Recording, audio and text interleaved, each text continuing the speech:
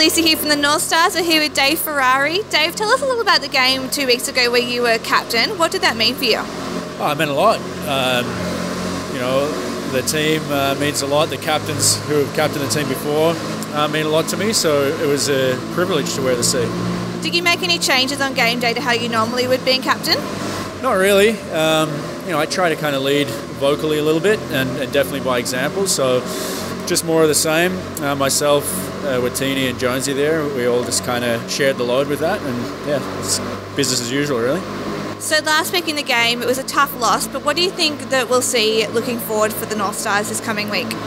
Yeah, definitely a tough loss, but I think if you kind of look at the game within the game, there's some really good things. We've outchanced both teams who have played.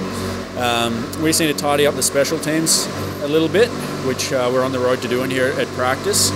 And 5-on-5, we're looking really dangerous, and we're not giving up anything. So even though the results aren't going our way, I think we're looking really good. And then once we get our full team together and keep honing the details at practice, I think the results will start to show.